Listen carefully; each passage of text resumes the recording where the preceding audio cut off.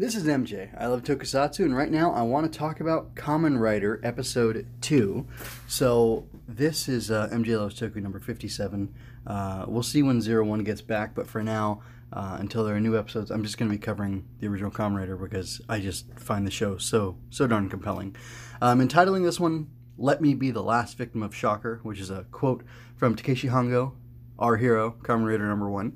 And I want to start off first by talking about the credits for the episode. So, I ended up reaching out. I don't know if you listened to the last episode, you will recall that I noticed a discrepancy in the credits. So I reached out to a couple people, Tom Constantines, who works with, do they call it the Tokusatsu Network? I think it's what they call it. He lives in Japan. He was involved in Grown-Ups in Spandex. He was actually featured in the Reiwa movie. I can't remember if I mentioned him in my analysis of that or not, but anyway, that was pretty darn cool. The Kamen Rider Generations Reiwa, the first whatever. Anyway, he was in that as one of the freedom fighter type people, and he's been background character in crowd scenes and things like that before. And anyway, he's a stunt guy.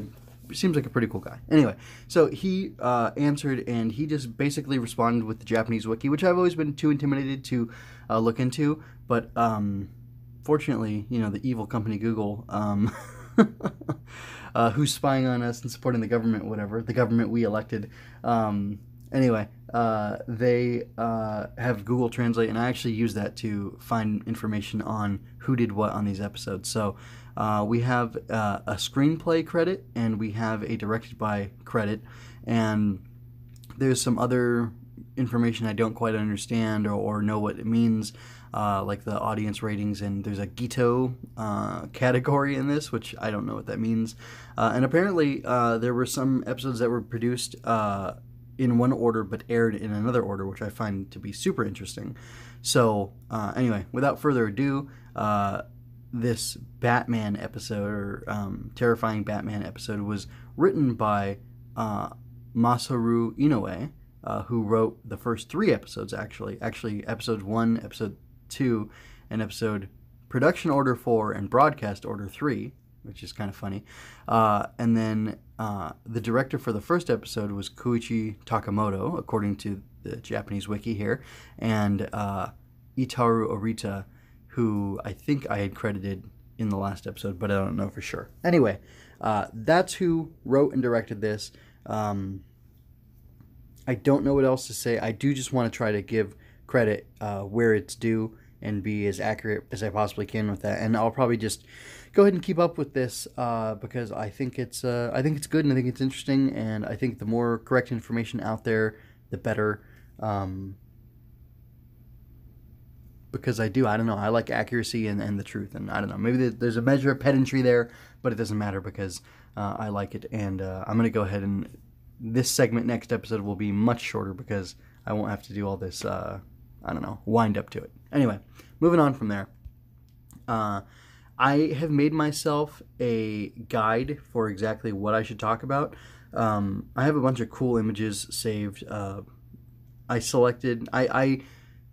took more screen grabs than I'm going to use in the course of this review, and those select 6 or so will be up on the blog mjmunoz.com, so you can check those out there, whether you're just listening to this or if you're actually watching the video version of this. So without further ado, let me go ahead and get into it.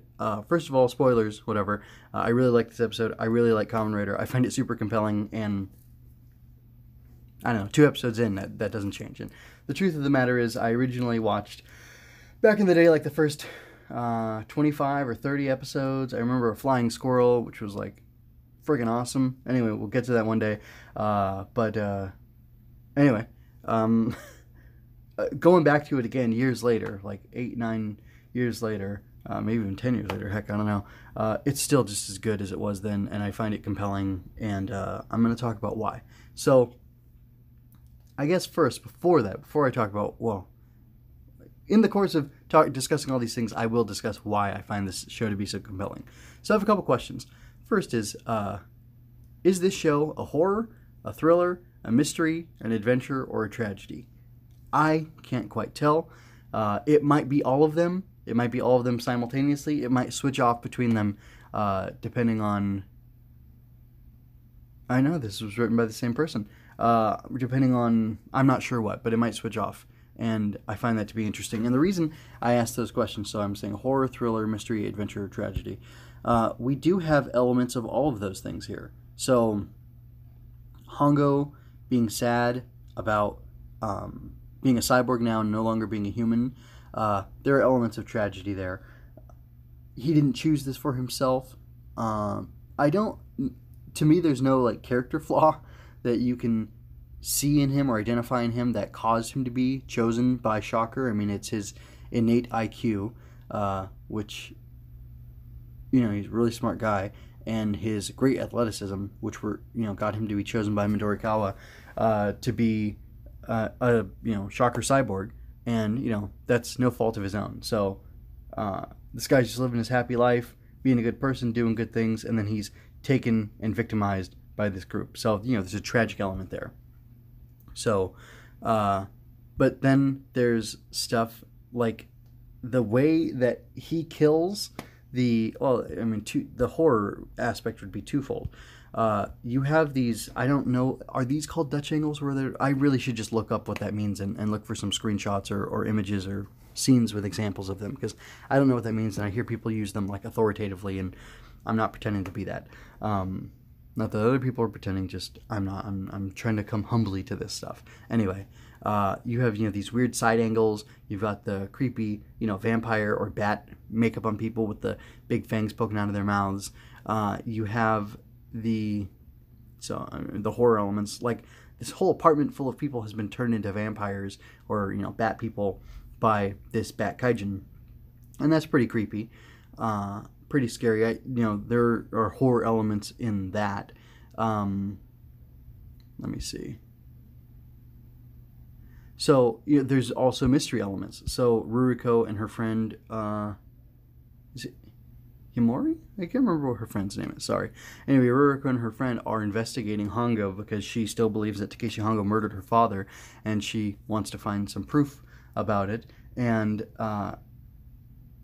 it's funny, I'm mentioning all these disparate elements, and I guess she's got like the B plot going on here, but they all blend together so well. It's really interesting how it's being written, and the idea that I don't know, it's silly. No, I'm not wading into any online debates. I'm not doing that. I don't care about toku community drama. All I care about is the content itself, because it's so good, and anybody can read anything out of it that they want depending on who they are and what perspective they're coming from. So I'm not gonna give into that. So horror, thriller. There's I guess the thriller aspects of it would be like the skulking. We've got this tight POV kind of thing where Ruriko comes up on Tachibana and knocks him out, and I think too, I guess that maybe that's the only real thriller aspect of it. You don't know who's behind necessarily. There's that voyeuristic aspect again that I had mentioned last episode, which is way pared down this time. Like, I think this example where she hits him with the vase is really the only example of that voyeuristic first-person perspective of the camera being utilized in a way to add tension and drama to how the person viewing, how the first person in that scene is viewing and acting and doing things. And I didn't have as much the claustrophobic feel like this is the tightest it ever got. And maybe when we're seeing this guy peeking his face through a door, like it's a real tight shot. There's a lot of shadow there, and it does have creepier elements to it. But like all of that was a lot more toned down this episode. But also the Batman here wasn't creeping as much as the Spider-Man was. His agents more were these people who he had been able to mind control. And it's interesting that it's a different flavor, it's a different tact, and I appreciate the different perspective. I remember there's kind of a trope from the more modern Kamen Rider and Super Sentai that there's kind of there's victory flags, like mentioned in Akiba Ranger, that like, oh, this happened, all right, now, you know, victory for the heroes is going to be triggered because we're at this point, and, you know, it'll happen one of 3 ways or whatever. Typically it's just one way. It's, you know, giant sword or you know, giant spin attack or whatever. For those, and, you know, in Kamen Rider it's the rider kick or a shot or, you know, a slash or whatever. That's been the more modern thing. But it's interesting in this episode specifically, he just throws, you know, just like he throws the regular Shocker Kamen off the roof and kills them, he throws the flying Batman off of the roof, and he leaves a gigantic smush of blood or splatter of blood on the screen, and it's kind of gross and also kind of I don't know, again, that's like the horror element, but then again, maybe that's just good plain adventure fun because our hero is becoming victorious over, you know, the villains that he's facing. I'm not sure, but I find the blend of genres like super fascinating to see, because I didn't really expect to see that. And I didn't remember that it was so... I just thought of this over the years as, oh, this is tokusatsu, it's Kamen Rider. Like, that's all that matters. But, like, no, it's a whole blend of a lot of different things, and I find that interesting. So I think I'm ready to put that issue to bed for now.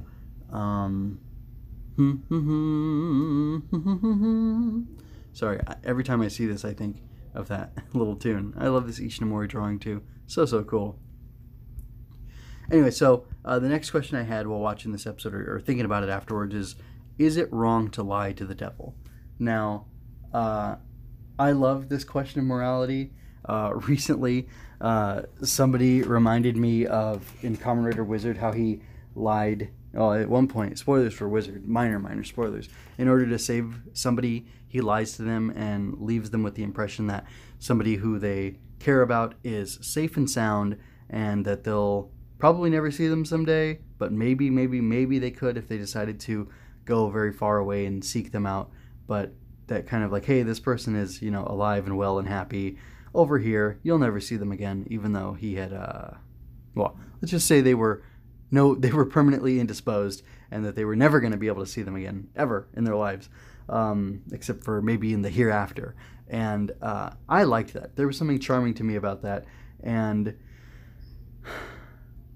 I think it's interesting. I think honesty is always the best policy, but, and you may think this is hypocritical, you know, why can't you lie to the devil? You know, is it wrong? I don't think it is. I even think little lies to people for the sake of peace are okay, as long as they're rooted in truth, you know? But that's just me, and you can argue with me all you want about that later, if you want to. I'd be happy to have the philosophical... No, I don't want to argue. I'd like to have a full philosophical discussion and discuss the full ramifications of that kind of idea. But, that being said, if we don't want to lie to good people, are we okay with lying to the devil? I think that's something really interesting. And the reason I ask is if it's okay to lie to the devil is because Hongo actually does that in this episode. And I absolutely love it. Let me find my reference for the scene. So... yeah, the Batman is saying, you know, behold, the virus is gradually taking her over, and Hongo knows all about this virus because he studied it at Jonan University, where he used to work. I don't know if he's still working there or not. It seems like no, but then again, we'll get into that later. He has a colleague help him with it, and he figures out that this is an intelligent virus being spread by the Batman, set up by Shocker, and it takes over people, and anyway, turns them into a mob and whatever. So... Batman tells Hongo that like he's willing to trade his life for her, maybe. And Hongo says to him, if you can prove that it will save her, I'll do whatever you ask. That's the lie. Then the Batman proves that it can save her, and he says that he shows that the serum is in his body, because he's like, hey, we already have a serum. I could cure her right now. And he calls up one of his guys through the mind control, and he cures him, and then Hongo gets this evil, or like this great devilish smile on his face, and he says, I see, the serum is in your body. So the implication from Hongo is, I'm just going to tear up your body, I'm going to destroy you, which I was going to do anyway, and then I'm going to save her, and I'm going to save all these people. I see no moral wrong in that. Like, why should you have to reveal the truth to your enemy, to someone who's trying to kill people? Do you get what I'm saying here? And again, I would definitely welcome a long moral, conversation and discussion and debate about, what is the wrong and what is the right here. But I think Hongo definitely did the utilitarian right thing, but I also think he did the morally acceptable right thing. I don't think it's a problem to lie to somebody who's an enemy necessarily. So, although I'd love to really expand the way I think about things and be challenged on that. So, if you have anything compelling, I'd absolutely love to hear it. Anyway, one of the things that this makes me think of, though, is that, and this came up in the Reiwa movie, and this has come up a lot in the history of Kamen Rider, especially in movies with big flaming Rider ones. The power of Kamen Rider is said to be an evil power. The power of Kamen Rider comes from evil. Obviously, he was created by Shocker to be one of their super Shocker troopers who, or I guess super troopers, whatever, these super powerful cyborgs who can infiltrate and, one day use their martial strength, their physical might, which is much greater than that of humans, to overtake and to do this coup, basically, for world domination. But his mind was supposed to have been changed. He's supposed to be this mindless drone. But now we obviously know that he uses that power for good. And I kind of enjoy the fact that he's willing to delight in the stuff that he does to Shocker, at least at this point. He's probably in a kind of revenge. I don't know if Hongo's actually in like a revenge type phase right now. I think he's just acting to save people. And Tachibana even mentioned something about how they won't let Shocker steal people's freedoms, because the idea is that this virus is going to do that. It's going to take away people's ability to be free to choose how they want to live, what they want to do with their lives. And I really love that. I love the raw base ethic of Kamen Rider, that I will protect people's freedom, and I will protect them from Shocker. And people, Shocker is the agency or the organization that's trying to strangle freedom for humanity, and they're trying to do it through fear and terror and all these other things. And Kamen Rider just refuses to stand against that, or refuses to stand for that, so he does stand against it. That's what I meant to say. But anyway, getting back to my getting back to my point about this devilishness in Hongo. He really looks like he's excited to destroy this guy, and that he's found the solution to help these people. And I don't necessarily mind him taking delight in being tricky and in foiling Shocker's plans. In fact, I kind of like that aspect of him where there's this little edge of darkness that I am going to destroy you, and I'm going to do it with a smile on my face.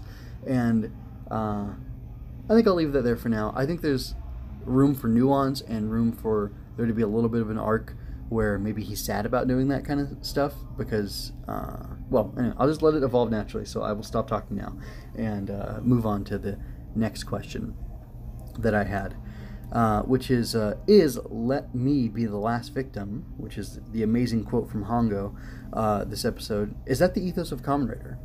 I kind of think it is.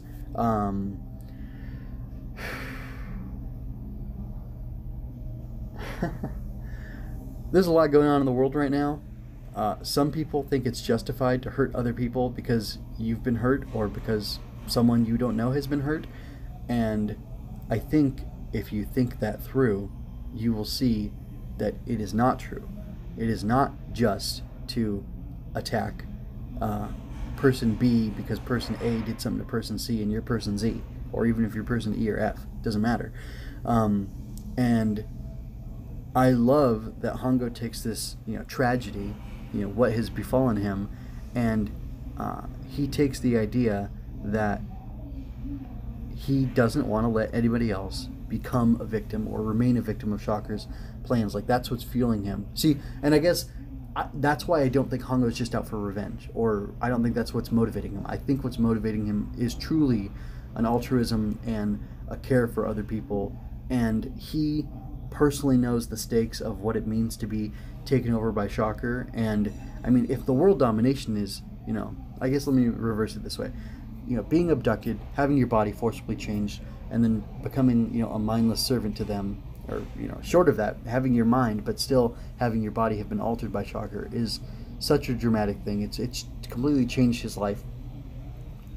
And beyond that, if they're allowed to keep doing that, they're going to do much worse to people. What do you think the world will look like when Shocker has taken over?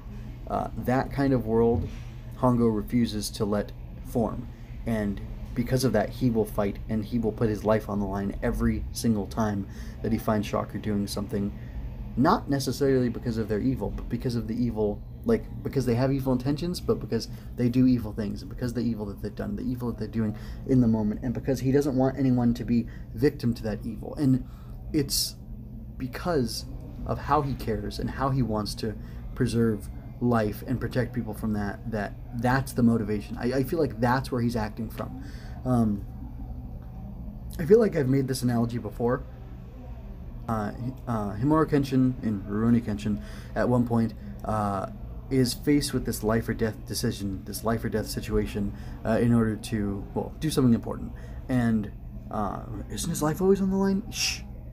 It's very specific in this one part of the show or the story where he has to choose to live. He has to choose to want to live and to fight to live and to fight for the lives of others as opposed to fighting to kill. Because he started as an assassin, his point was to murder people, and he was right that a sword is a weapon to kill people, and that's the reality he was grounded in. That's the truth.